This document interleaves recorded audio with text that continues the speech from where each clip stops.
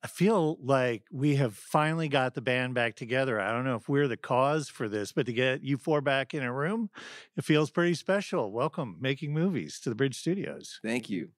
It does feel special. Diego lives in Los Angeles and only comes to Kansas City for special moments like this. Yeah. So I think one of the real driving things about making movies right now is you've got a big show coming up December 18th over at the Truman, and you're going to be doing Radiohead's Kid A. That's right. A few years ago, we started playing at the Truman once a year around the holidays, and we had the idea. I think I got it from a Flaming Lips concert that I think they did a Beatles album from start to finish, just randomly at a concert, and then another band, Deer Tick, they do a Deervana where they'll just do a Nirvana show like for no reason, and it just sounded fun. So we did a Talking Heads album, then we did a Clash album, and we were trying to figure out what album we wanted to do this year. And you all chose a Radiohead song for us to cover as part of your 20th anniversary celebration, your birthday party of sorts. And that kind of set us on this wavelength. We're like, wait a second, it's kind of fun to play Radiohead with congas and you know, maybe some Spanish lyrics and some other stuff happening too. Well, I was kind of curious if you had much of a relationship with music before that project. I do, yeah. I grew up listening to Radiohead quite a bit. Actually, we all did except for Juan Carlos. Juan Carlos, it's new to Juan Carlos, but Duncan has been a fan, and Diego and I listened to it. But my fandom had waned a little bit from when I was younger. Not because I any dislike, just kind of moving on to other things. But revisiting the music's been really fun. It was the song that you did for us. It was like I was kind of surprised how well it all translated. I mean, it just was like almost magical, you know, layering you all into the Radiohead song. And I don't know if you felt the same way. What were your expectations going in? I know Juan Carlos was freaked out because he's heard some Radiohead music. He's like, are we doing Paranoid Android or something? You know, like I had no idea what was going on. Yeah. A 7-minute long, you know, progressive opus. But then it did both things, right? It was both, it's more of a simpler Radiohead song, the one we did, I Might Be Wrong. In their canon, it's kind of more loopy, almost blues-based, as if blues were aliens or something, because that's what Radiohead sounds like to me. But once we dug into it, we realized it was also very layered, and it took a lot of energy and a lot of work. And we were really happy because the danciness that they chase in their kind of computer programming style of creating rhythms is not so dissimilar from the things that we do. We just do it from a more organic, handmade kind of a way. The thing that I loved was that Making Movies didn't get lost in it. It still sounded like making movies, you know, which was really great. Yeah, I feel like that's maybe our strength. We don't know how to not sound like that. You know, one of the things that I also really hate as a consumer is knowing everything that happens in a movie before I go. So, you know, because I've seen the trailers for it. So I know that you all are working on some special things and some surprises for the show, but you're not ready to talk about it yet. So I'm not going to go there. But I do want to tease the fact that you've got some co-conspirators that are likely to be dropping by. That's right. Well, what I can speak to is what we've done in the years past, you know. At various Making Movie shows when we've done this, the first time we ever did something like this, we played a Making Movie set, then we did a set of protest music that predates the Talking Heads. And then we had everybody from folks in the Elders to the Nace Brothers and other local musicians. Then in the years to follow, we had Calvin Arsenia join us, a rotating cast, Kiana. There's been so many musicians that have joined us on stage in these moments, and it's been super fun. So from Bob Walkenhorst to Kiana, like just a spectrum of Kansas City musicians. And that's really fun for us because it's like it doesn't happen as often as you think it maybe should in a town like this because it's a small music community, but there's not that often that we all get to share the same stage. So it's fun to do that. We're certainly working on that piece. Right. So, you know, it is special for you to get together and play because we've had so many opportunities taken away. And I don't know if people realize how hard working a touring band Making Movies has been in the past. So it'll be good to get you back on stage. You're also signed up for a really huge festival in Mexico City. That's right. Next year, we're putting out a new album, and and we've kind of cracked the nut open for ourselves in Mexico. This is, it feels like a lifetime in the making. I know Juan Carlos, Diego, and I, who've been in the band the longest, we've been dreaming of this moment. And this festival is in March. It's Vive Latino. There's also a couple other festivals we're about to announce, but that's like their Coachella or Bonnaroo or whatever. It's like a brand like that for Mexico and their music scene. So for us, it's really like a coming of age. It's like, oh, we've entered the big leagues. We're the little new guys in the big leagues, and now we gotta show up. We don't get that many swings in the major leagues, Well, it's a festival. It's known not only for the breadth of it. I mean, it's not bound by genre, right? That's right. And it also has launched careers, and it's huge crowds. And like I actually counted, they didn't count them for me, and there are over 70 bands on the bill for this thing. So it's just an enormous thing, but you're going to be in front of just a ton of people, and I like in some of the bands that we play here on the bridge that are part of it, Black Pumas, Devendra Banhart, Gary Clark Jr., Milky Chance, Pixies. So it's all over the road. It is. Have you decided who you want to try and steal a look at while you're there playing it? I've been thinking about it. Well, the Pixies for sure. I'm a big Pixies fan. There's also an artist from Puerto Rico. He lives in New York now. His name's Residente. And if you all don't know his music, that's one that I feel like it would translate even if you don't speak Spanish. It's very lyrical, but there's enough of his music on YouTube that has translations or something around it. He's really, really poetic. There's all kinds of like Maldita Vencidad is like a punk band from Mexico, punk ska thing. I'm excited to see that stuff because Mexican audiences, I think Juan Carlos can attest, for that kind of music, they go hard. I mean, they go hard. So I can't wait to see just the ruckus. We're ready to go to Mexico, so we're excited. And I've heard that type of music is a big thread, like maybe the biggest ongoing thread down through the years. So yeah. So it's going to be cool. Well, here in Kansas City, we can't wait for the 18th and making movies, playing Radiohead. It's an adventure, right? Oh man, and we're ready. I'm a little nervous. This is the first time we're going to perform a song that we just worked up this week for you all. We'd love to hear some. This is Kid A by Radiohead.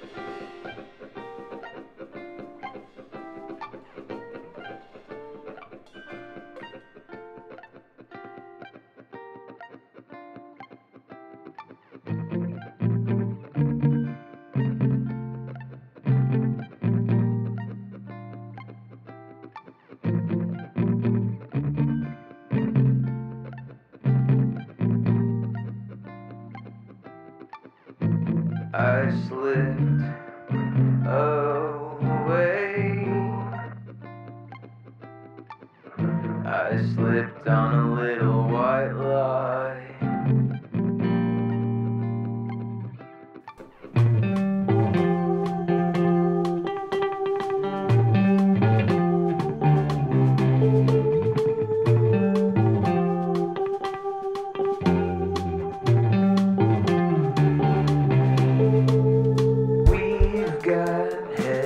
On sticks,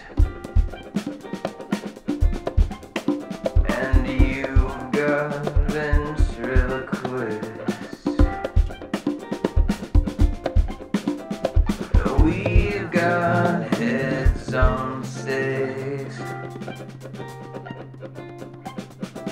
and you've got ventriloquists.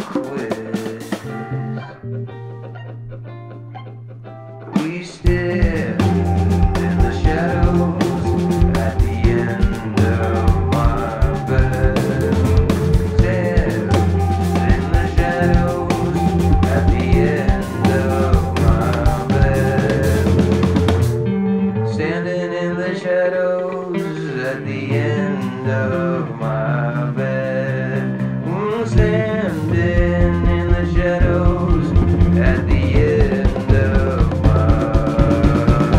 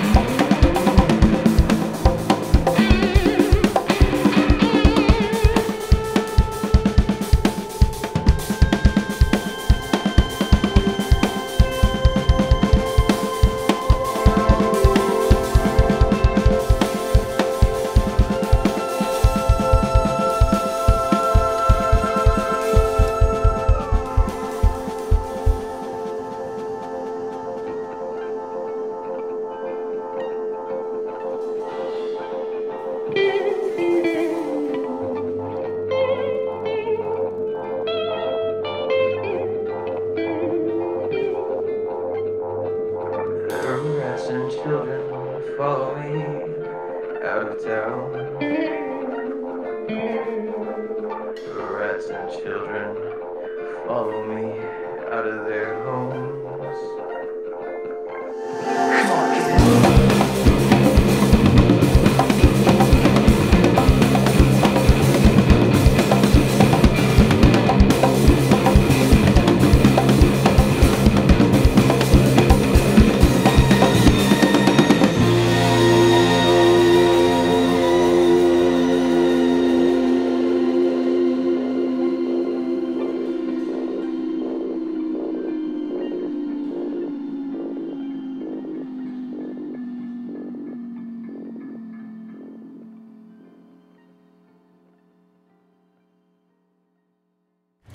Making movies today in the Bridge Studios. That was fabulous. It just, can we just fast forward to December 18th? I don't want to give up that much life, but I'm ready for it now. Yeah, it's going to be so much fun as at the Truman Making Movies, taking on Radiohead's Kid A. In the last segment, I kind of let it slide by, but I have to ask, you were talking about the new album. And it's been a while. We're ready for a new album. And my understanding is you went down and did this one in Memphis. We did. So during the kind of the weird nebulous stages of the pandemic, we had just started and laid down the foundation for a few tracks of the album. And then, we kind of had to pause, like everything in the world paused. But an opportunity arose to enter in this artist residency program we didn't officially enter, but they had an artist residency like apartments at this organization in Memphis that had been closed. So we would be the only people that have ever walked in that building. So then we felt safe enough to get into our Sprinter van and kind of bubble ourselves to Memphis, get inside of these apartments, and then just be from there to the recording studio. So we created our own little isolation bubble and cut a record. And within that, we learned so much. I mean, we are in love with using music as a way to learn more about ourselves, ourselves, the human race, but ourselves as people, individuals. And Memphis is just like this fertile ground for all that kind of exploration. We met some folks like Deborah Barnes. Her kids sing on our record, but she sang with Ray Charles. So she's part of like the old Memphis gospel tradition. She sang in a gospel choir during Martin Luther King's rallies. And we got the opportunity to make some documentary footage with her. We didn't know that's what we were making. We were making live stream footage. Yeah. But later it became the documentary. We also got to meet Cedric Burnside, incredible blues guitar player, and a bunch of other folks. And Reverend Hodges, yeah, that's right, who played organ with Al Green. He played on a song on our record. And getting some of that classic American music flavor into an all-Spanish record, I think we created something that I can confidently say you've never heard before, because we'd never heard it before and we've been looking for it. I want to just stop for half a second and it's hard to say this without sounding like I in some way doubted you all, right? But that documentary that you did coming out of Memphis was just spectacular stuff. Really, really good and really well put together, really high quality. And I was just taken with it. And I'm kind of a tough audience. I don't get taken very easily. And so if people have not seen Americana, it is still available on our website on the TV side, kansascitypbs.org. And it is worth the time. It's fascinating stuff. And it's like to see actual magic happen on TV, and then the playing with Cedric Burnside, where it was just sort of like, it felt like the moment where you drop the Mentos into the cola. It's just like first time out, and this stuff happens. Yeah, that's the power of music.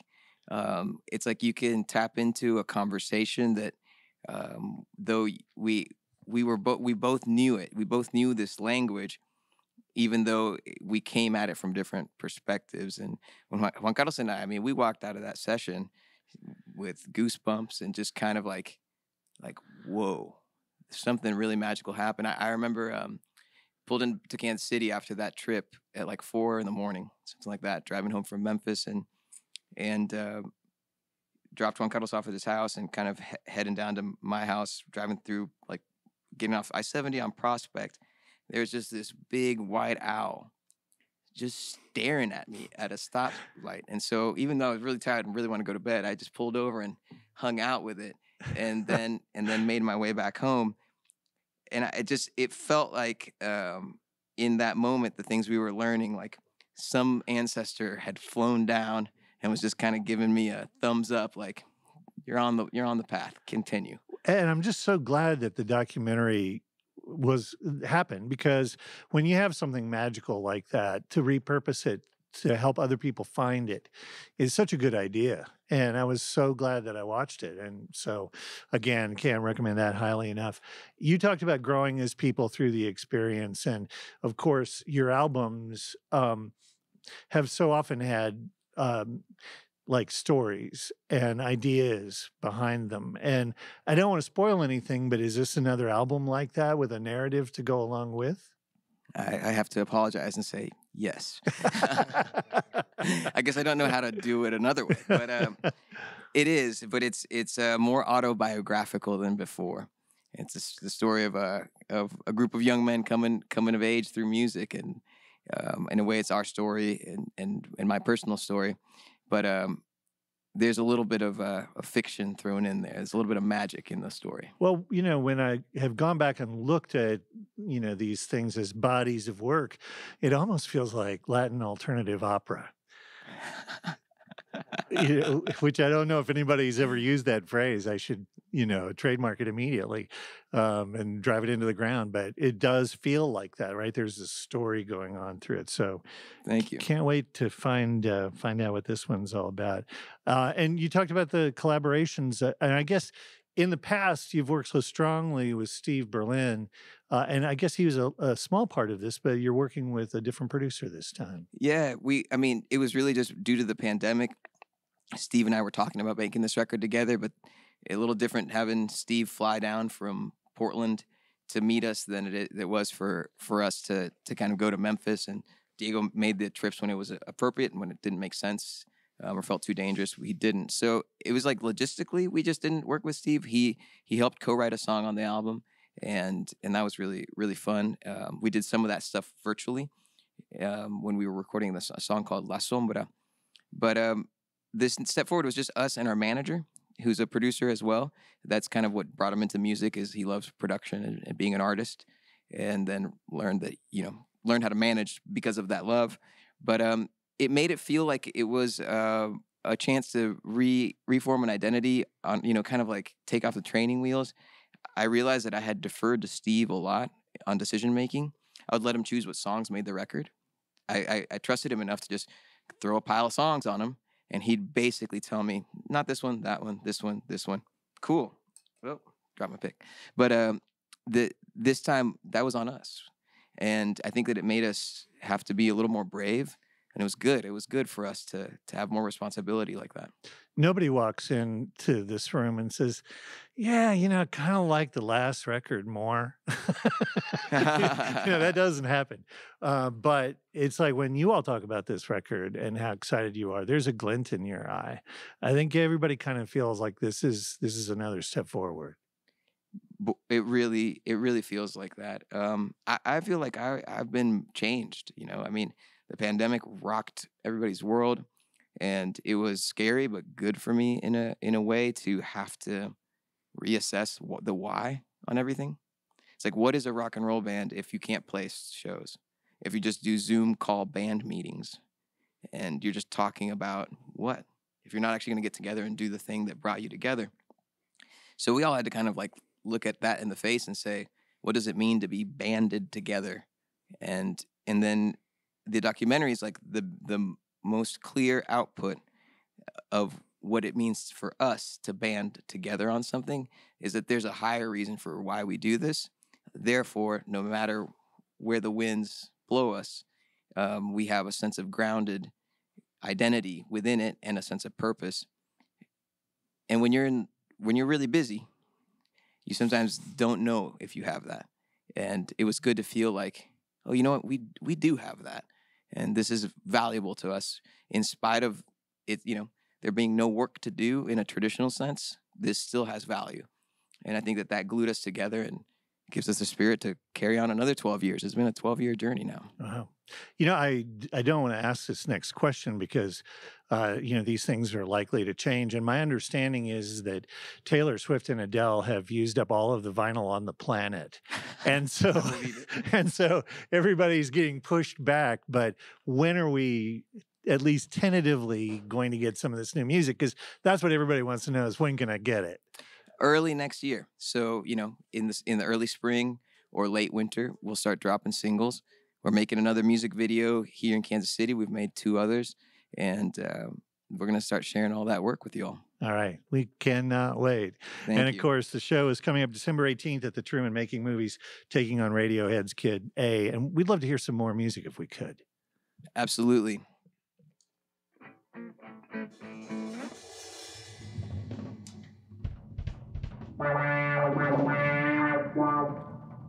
In Latin America, the blues, I think the bluesiest music is called cumbia. And it's big rhythm in Panama, Colombia, Mexico, all over the world now. This is a Making Movies cumbia called La Marcha.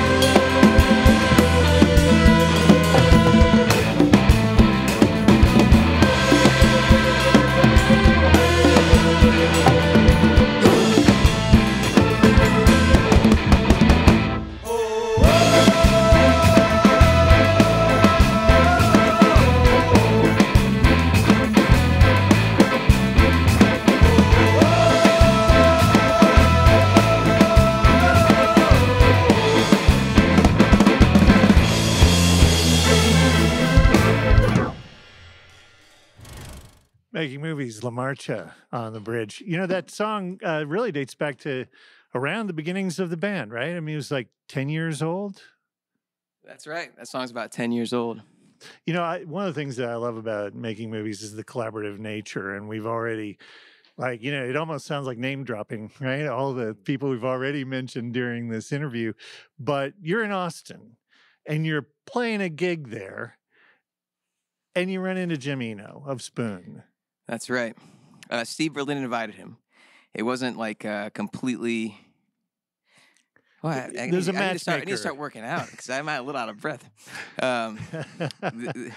He invited Jim Eno to the show, and Jim Eno fell in love with the band, and we started talking about doing some stuff together. So he mixed that song for us. That's pretty special stuff. That's cool. Yeah. Yeah. He's dope, and he has an amazing studio in Austin that we want to cut a record there someday soon. The thing that, as long as we're talking about all these collaborations, I mean, you had to be excited as we record this. It was only last night that Ruben Blades was named Person of the Year at the Latin Grammys for 2021. That's right. Which is such an honor as a Panamanian, as somebody who's admired him for years, to have the opportunity to work with him. We just got a text that the song another song that we did with him, No Te Calles, they aired a little bit during the celebration of his honor. I got a text from our friends in Florida, Toloache. They were there. It's like, oh my God, I only got the end, but look. So we were on the big screen for a split second in some of that celebration. Yeah, I think it's hard to express to people who aren't a part of your world, or you have multiple worlds, right? But the Latin world, how important Ruben Blades is. But I think that one of the telling things is not only was he named the Person of the Year, but he also won Album of the Year and Best Salsa Album. Now, most of the world, the music business belongs to the young. He's 73 years old, and he's still winning award after award after award. It's really remarkable.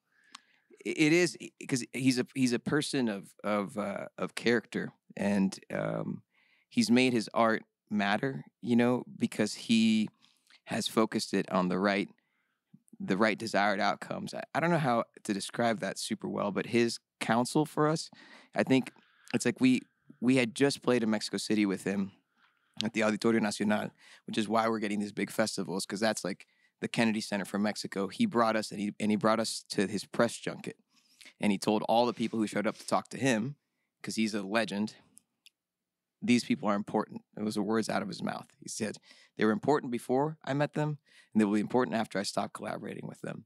And that opened the door for Mexico, and he did that intentionally for us. And so we're riding high off having our song nominated for a Latin Grammy through his album.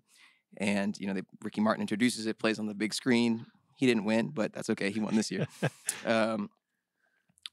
This song, No Te Calles, that we did with him. And then 2020 starts and everything shuts down. And I think that I hadn't really thought about this, but maybe that sense of identity and focus came from having the pause that allowed me to soak up and let it sink in the things we'd learned from him.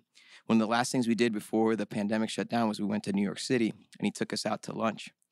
And he wanted to meet with us. And it was uncanny that we were in the van ride, just kind of talking about the issues that we were having, the challenges. And it was like as if he had been in the van, he was answering the questions we were asking. It was trippy like that. And he said, I want to meet with you. I'm busy, but I can do lunch. Come here. He sat and talked with us for 2 hours. And I wrote down a lot of notes that day. And I think perhaps this break allowed us all to absorb that information. And those messages that he was communicating to us are why I believe that at 73, his music is still resonating and regenerating, because it was never about him. It was about trying to elevate things. And I think that's what he was trying to teach us through this. It wasn't just, and hopefully you'll forgive my pronunciation, but No Te Calles. He also collaborated with you on Delilah. That's right. And that's a song that he co-wrote with Lou Reed, which is just sort of like, okay, push me over with a feather. I mean, that's cool. Yeah.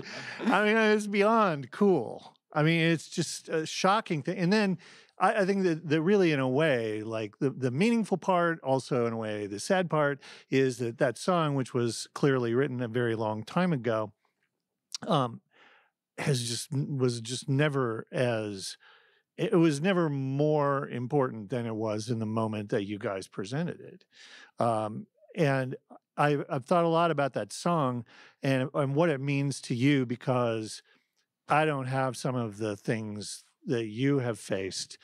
You and your brother Diego even had different immigration statuses. This has been a very real thing for you. And so to be not only gifted this song from two legends, but also to have it be something that I won't put words in your mouth, but clearly has to be a part of the dynamic of your life from birth. Yeah, it has been. I mean, our families are immigrant families, and even here in Kansas City, we have friends with different statuses that have had different challenges.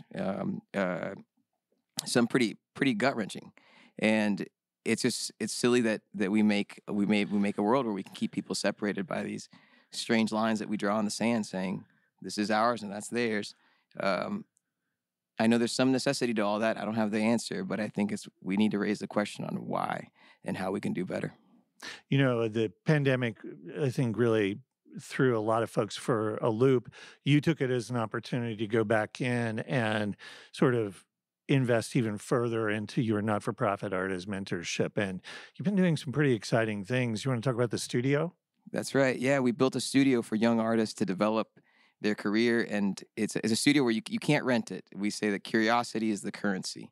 So you have to be a part of the program, or you'll be volunteering for the program. But it's a state-of-the-art space in downtown Overland Park. And then we're also moving into programming space on the east side in Kansas City. 2022 will be the biggest year in our ability to impact kids. There's a whole team built around this work, and I'm really, really proud of that. And you recently had your first session with some kids in that studio. This week, it got wired up, and the Electric Cherry Bombs, a band that formed at our music camp, was in there recording an original song. That's really great. What was the reaction of those kids to be in a functioning studio? Oh, they loved it. They were amazed. Yeah, I can only imagine. I know that you're planning every year, you're sort of gear up and run another program. So we'll find out more in January. But this is a not-for-profit, and not-for-profits don't exist without support. So if an angel were to descend, if an angel happens to be listening or watching, what's the thing that you want to do next that you haven't found the ways and the means to do? I want to have a link between inner city and suburban communities with young people, and that requires resources, because you need maybe to purchase a shuttle or have a shuttle agreement. You need the staffing, you need to have the safety precautions, the insurance, so that inner city kids and suburban kids start to build bonds over music, because those are different cultures. They're different ethnicities often, but sometimes they're not. They're just different cultures in our own community. If somebody could help us do that in 2022, we're ready to make it happen. We just need a little bit more resources. Well, you know, I'm so proud of you guys, everything that you've done. It's been an amazing gift to the city, as if the music hasn't already been enough. So thank you for that. You're welcome. And we're super excited too about just purely, like, you know, from a personal entertainment greed standpoint, December 18th at the Truman, it's going to be a party. It's going to be joyous. It's going to be a lot of fun. As Making Movies takes on Radiohead's Kid A, we'd love to hear another song if we could. Yeah, this song's Delilah.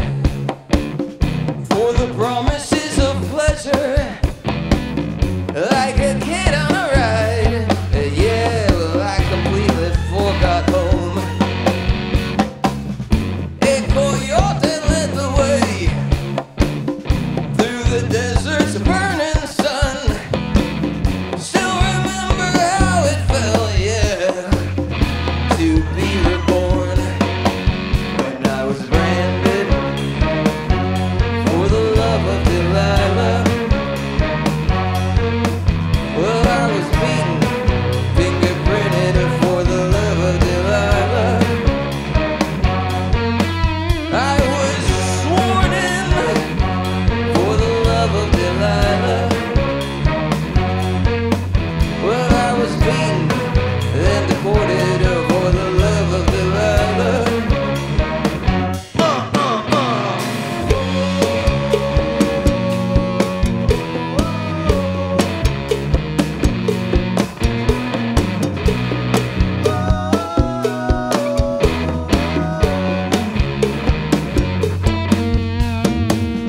Met Delilah long ago. She seduced me with her song, and I swore I'd never rest, yeah, till I won her love. When the Migra chopper came, my song turned to a scream. Well, a fortune ran me down, yeah, and I wasn't wishing for this thing, 'cause I was stranded for the love of Delilah. Well, I was beaten, fingerprinted for the love of Delilah. I was sworn in for the love of Delilah. Well, I was beaten, fingerprinted, deported for the love of Delilah.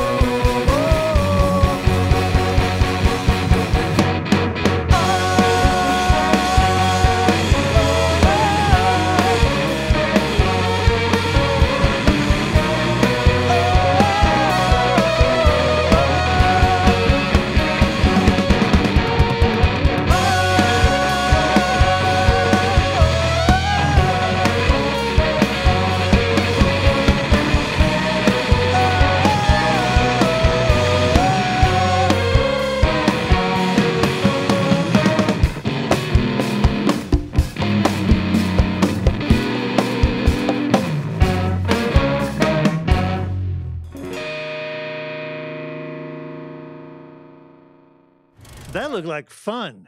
That was fun. That was fun. Yeah, those big chords. I love that. That's so good. Well, Enrique, Juan Carlos, Duncan, Diego, thank you so much for coming in. Can't wait to see you December 18th over at the Truman doing Radiohead's Kid A.